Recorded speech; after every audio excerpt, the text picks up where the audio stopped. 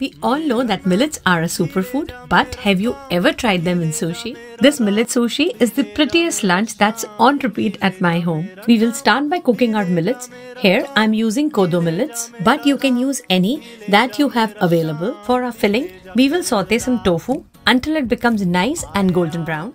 You can even use paneer or any protein of your choice. Make a simple sauce with some cornstarch slurry, vinegar, soy sauce, sriracha and some honey. Add this to the pan and let it reduce until it coats the tofu.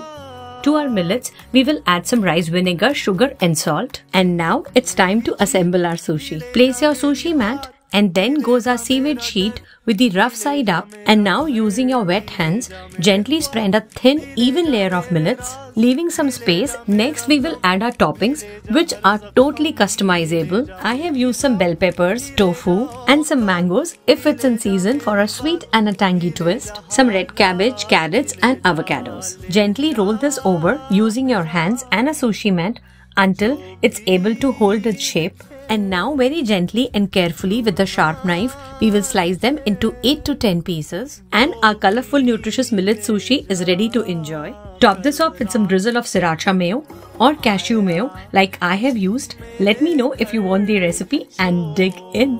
Head over to my blog for more detailed recipe and enjoy.